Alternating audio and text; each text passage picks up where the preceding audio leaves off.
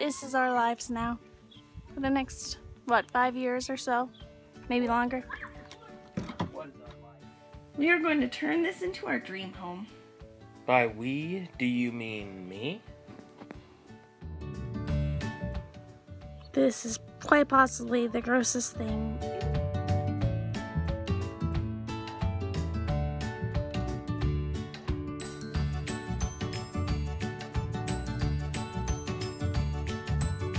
That's how you tear down a house. Whew. Alright, what's next? Hi, I'm Russell Stoker. And I'm Laura Stoker. And we are Life Done Simple. We have 6 children. We had them all in 7 years. Oldest is 12, our youngest is 5. Yeah, no twins, no nothing, singles. Closest together are a year and a day, and that was as close to twins as we need to get. We're good with that. Yeah, so it's kind of made life a little crazy. It's kind of ironic that our name is Life Done Simple. That's why it needs to be simple, because it's complex. That's true. Good. But I guess our goal is to keep it like back to the basics. Like, you know, there's a lot of things in the world right now that distract from family, and we really love family. It's an important thing to us. So being rich isn't one of those things. Now, granted, everybody likes to have a little bit of money to meet your needs. But we're trying to figure out ways to make our life the richest with what we have. So I am a school teacher, high school teacher. So it's a good thing we're not trying to get rich. Yeah. I mainly teach agriculture, and yeah, like Laura said, not gonna get rich as a teacher. He's also teaching art though, and business. So what you'll find out about this guy is he's really talented. He's got a lot of skills and abilities. It's pretty amazing all the different things that he can do, and it really comes in handy, especially during our new project that we're working on, which is what we're going to tell you about. Yeah, so throughout our 14 years of marriage, I would say we are outside of the box thinkers. Our first house we bought was a duplex. I guess it was originally our retirement plan. We bought a limousine not too far ago. This is not exaggerated. We really did buy a limousine. Okay, now let me explain why. It's hard to find an 8-passenger vehicle anymore. You can find 7-passenger vehicles, but 8 passengers are tough. We didn't have a lot of money. So I was cruising the classified ads, and I found a limousine. And I said, hey, we should drive this around. It was in 1995, so it was 20 years old. And it had very low miles, too. Yeah, only about 50,000 miles on it. And it was only like $2,500 for the limo. Yeah, and so after I initially joked, I thought about it. We had a good laugh about it for a minute, and I actually feel like I was the one that said, wait a minute, this might actually work, but maybe you did, I don't know. What do you feel? We're a team. We can't decide, you know, our thoughts just go together so well, I don't know. Yeah, so we thought, this might actually work. So I went down and looked at it. Russell might be a genius again. Like, does this guy ever have any end of amazing ideas? I don't know. Yeah, right. I went down there. It ran good. It was kind of cool, so I bought it. You know, it wasn't your fancy, you know, sideways seats and wet bar in there. It was 3 bench seats, but it was really practical, tons of leg room. And there wasn't a dividing wall, so sadly that wasn't no glass part of the roll-up limo. wall, yeah. That's okay. But we always made an entrance wherever we went. People would watch carefully. Who's going to come out a limo? Because they must be important, I'm sure. Well, and people always counted our kids anywhere we went, so at least now they had an excuse to stare. Yeah, that's true. So we drove that for quite a while. We actually put 30,000 miles on it. I really love to repurpose things, whether it's you know, it's an old tool and turn it into a coat hanger or horseshoes and make a toilet paper roller. So I have to tell you, the moment I realized how smart this guy is, I don't know, it was amazing to me, is one time his tool broke and he used his tools to fix that tool. And I was like, whoa, you're a genius. You just fixed a tool with some tools. Like, I don't know how you did that. That's what separates us from the apes. Maybe I I'm guess. easily impressed. I don't know. But I was like, yeah, this guy is freaking smart. I don't know. Yeah, and well, I enjoy this outside of the box thinking. I enjoy recycling things for a new purpose.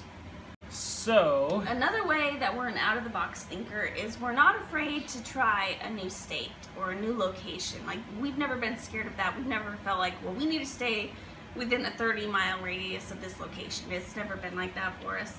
So we just kind of feel guided to where we need to be, and we're pretty open to new experiences and new places. So that's been a lot of fun.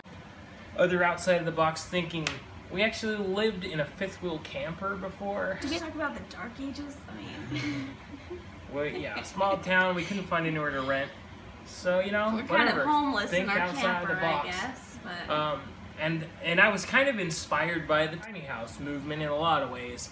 And that experience, we were 8 of us living in about 300 square feet. I realized that our tiny house has to be much bigger, right?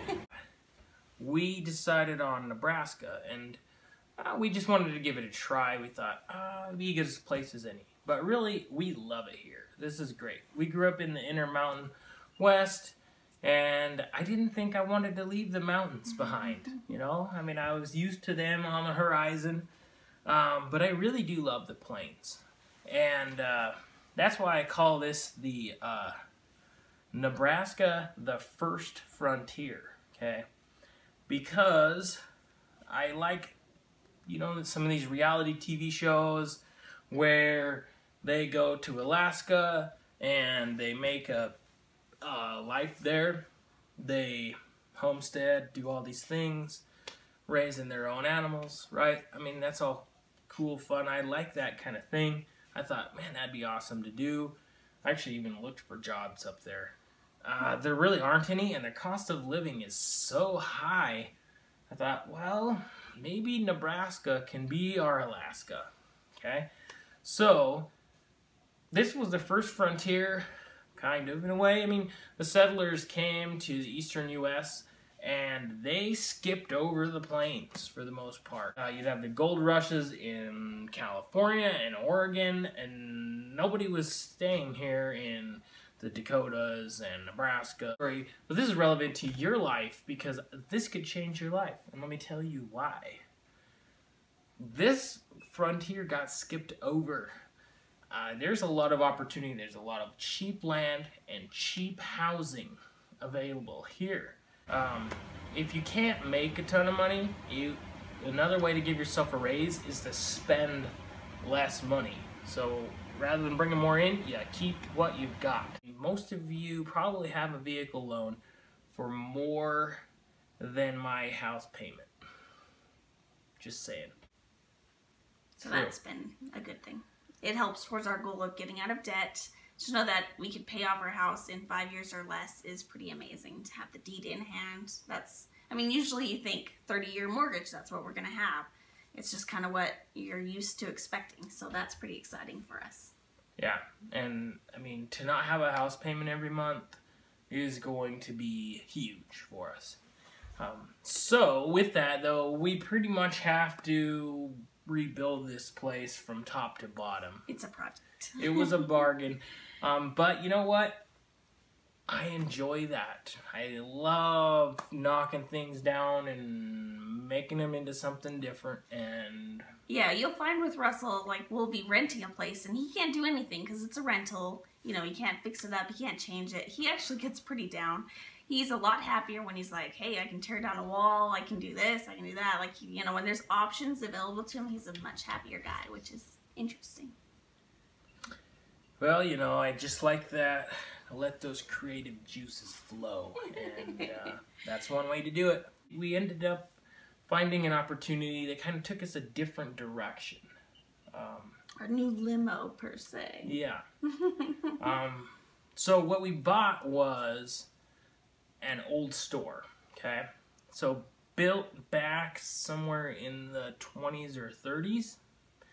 And half of it was a dry goods store and half of it was a grocery store. But on the main floor, we're looking at about 2,600 square feet, which is pretty sizable, but it's, you know, it's manageable. And for 8 of us, I don't think it's unreasonable. It's definitely not a tiny house. But so, anyways, we bought this old building, and we'll just cycle these pictures on so you can see. But it was originally dry goods and a grocery store, and has been many things from what I've been told. I've heard tell of it being a movie theater. It was definitely a post office in the recent past. Now, currently, the only store we have is a vending machine that is never full of it's anything. not working, so I don't know what that counts. So there's nothing here. We like to produce our own food, right? We've got a bunch of chickens out in the yard right now. We're going to be butchering our own beef soon. Other ways we've adapted to this type of life is using freeze-dried food. It doesn't go bad. We reduce waste. Doesn't need to be refrigerated. And it's so much easier. Yeah, convenient. I mean, we'll go on, and we'll talk more about that later too. But that's another thing that's helped us. And I just really want you to follow us on this journey and, you know, just enjoy our life story. And the difference with this video is we're just regular people that are doing this on a budget. So it's fun to watch those remodel shows where in an hour you can see a house go from crap to amazingness. But with us, it's definitely going to be a process. It's going to be step by step, depending on our budget and our resources. You know, it'll be slow and steady, but we're pretty excited about it, and it'll be fun to go along for the ride. Yeah, and I think, you know, some of our recycling, outside of the box thinking, we're going to try to keep, I'm just an estimate, but our total renovations to 15,000, 20,000. That's what I was thinking too. Somewhere in that range. And maybe you're like, what? I can't even redo my kitchen for that. Well, I think it's reasonable. I think we can do this. Especially when you can do your own work, when you're willing to use, like, we're going to look for probably used cabinets, things like that. You're reutilizing things to make them fresh again. That definitely takes a lot off the budget, so that'll be great. Yeah. Really, there's, you know, not a lot of things you have to buy new. Screws, drywall, insulation. You can't really get those types of things used, but a lot of stuff you can, and those are usually the things that are expensive, okay? So, yeah, enjoy the ride. Make sure you like, follow, share, comment. We want to hear what you think. Only if they're good comments.